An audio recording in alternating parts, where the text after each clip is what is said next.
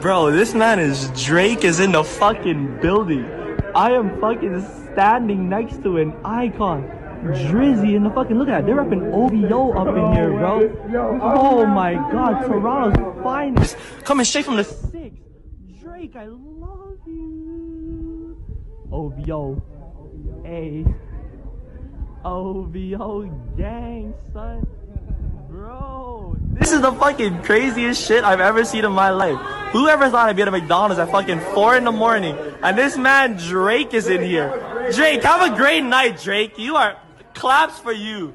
Claps for you. Dice is on the beat.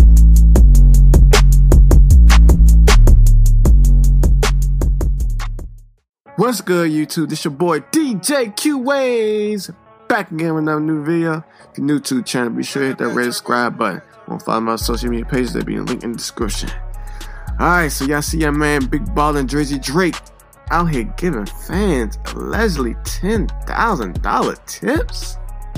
What? At McDonald's? What? That's how we doing, Drake? I mean, you know Drake is like, you know, the biggest superstar in rap. Damn near rap history, probably.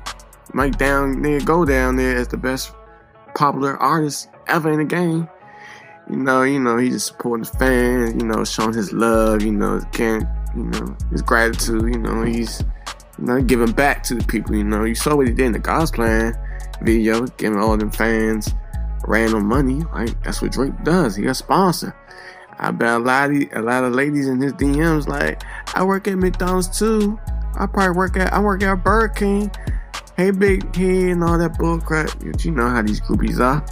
But y'all tell me what y'all think about Drake tipping people $10,000. He probably do this on the norm at every restaurant he go to.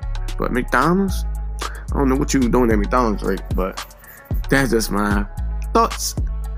Y'all give me your opinions. And at the end of that, make sure you hit that like button, that subscribe button, and notification bell.